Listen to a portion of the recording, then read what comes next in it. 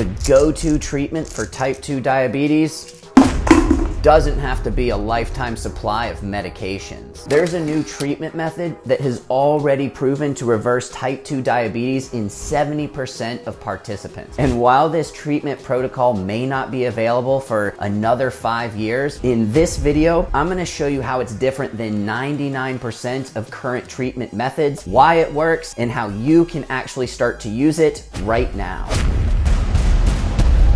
Type 2 diabetes is an epidemic in the United States. There's 1.5 million new cases diagnosed every year. There's 34 million people who currently have it, and it costs the US taxpaying economy $327 billion per year. Do you guys take checks?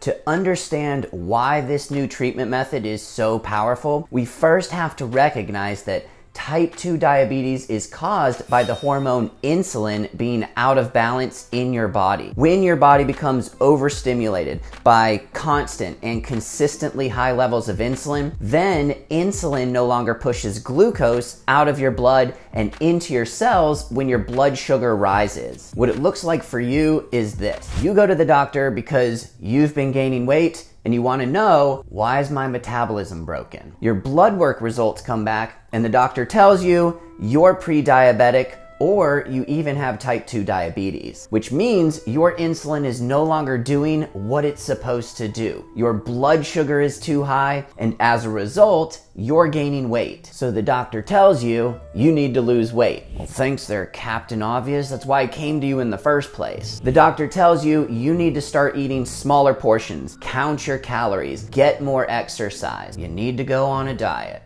And he prescribes you medication to help with your blood sugar and your insulin. But here's the problem. National guidelines state that self-management, education, and support are required and crucial in the first 12 months of being diagnosed with type 2 diabetes. Yet, only 7% of people who dish out thousands of dollars every year for health insurance actually receive this education or support. Being told to lose weight, count your calories, reduce your portions, that ain't education or support. Losing weight isn't the underlying problem. Weight gain is actually a result of the underlying problem, which is your blood sugar and your insulin. So trying to control your calories doesn't fix anything. 100 calories of banana bread affect your blood sugar and insulin way more than 100 calories of steak. So you think you need to focus on weight loss and calories and portions,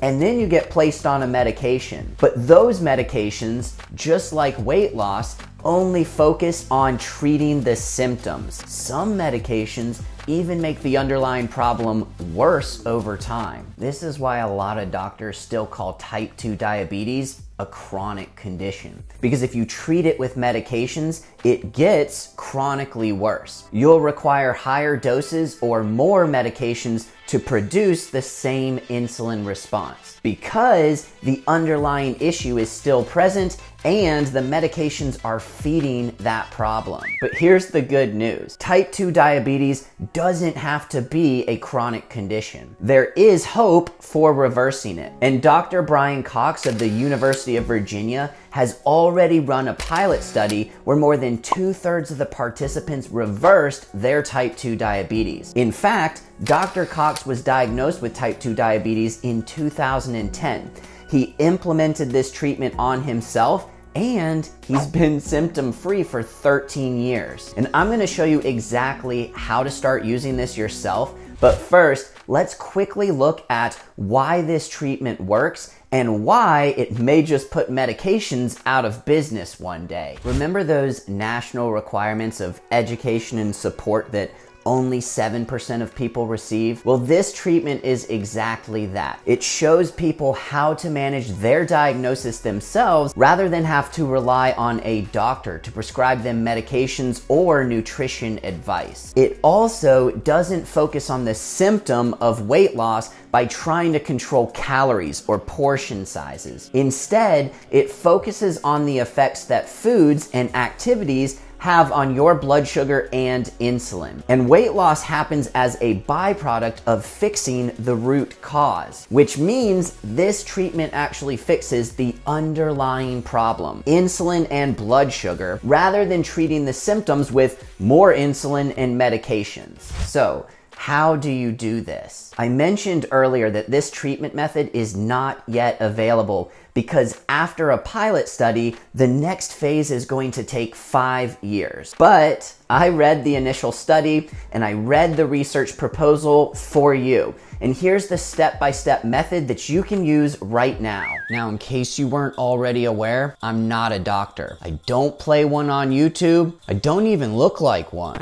This information is meant to help you, not diagnose you. So you may still want to run this by your doctor. So here it is. The way this treatment is set up, it only has to take 6 weeks. For the first 7 days, you're going to learn through education and self-monitoring which foods cause your blood sugar to spike. The education is not too difficult. Different foods cause different blood sugar and insulin responses. Carbohydrates, and particularly processed carbohydrates like breads, pastas, chips, cookies, and crackers, those are your biggest offenders. But you might also find some seemingly random foods that affect you individually. You'll take note of these by using a continuous blood sugar monitor, such as the Freestyle Libra, and you'll make note of all of these foods in a journal. Now for the next 14 days, you're gonna focus on substituting, reducing, or eliminating the foods that cause your blood sugar to spike. For example, you maybe substitute your breakfast oatmeal with unsweetened Greek yogurt and fresh fruit. Or maybe you eliminate white rice from your dinner. And then you take note of the differences in your blood sugar levels. For the next 14 days, you'll learn how activity might lower your blood sugar levels more quickly when they're high. For example, you eat that oatmeal for breakfast. That spikes your blood sugar. But if you go for a 5-minute walk with the dog instead of sitting down at your computer, your blood sugar might come back down twice as fast. You can use an activity monitor like a Fitbit or an Apple Watch to track the data and give you an idea of what activities are most effective for you. And the final phase, it's really just continual learning and monitoring until what works for you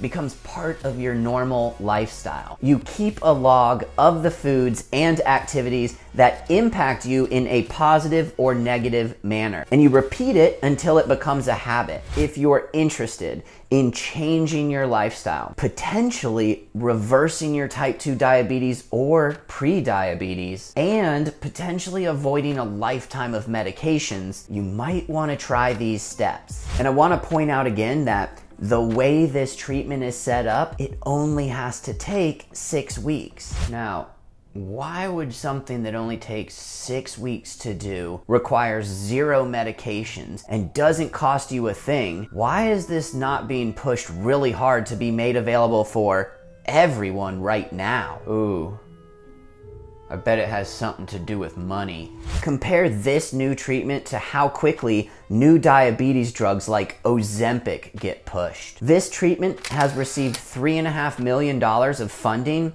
but it's gonna take 5 years until it's completed. Just one study for the drug Ozempic receives 3 times the amount of funding from Big Pharma, and the results will be pushed out in a couple of months because Big Pharma makes a lot of money from people being chronically ill. Not a lot of people make any money when you fix your problems yourself, or when you fix your problems permanently. And if you don't believe me on this, you should check out what the American Diabetes Association has been pushing, or learn more about the drug Ozempic by clicking either of these videos next.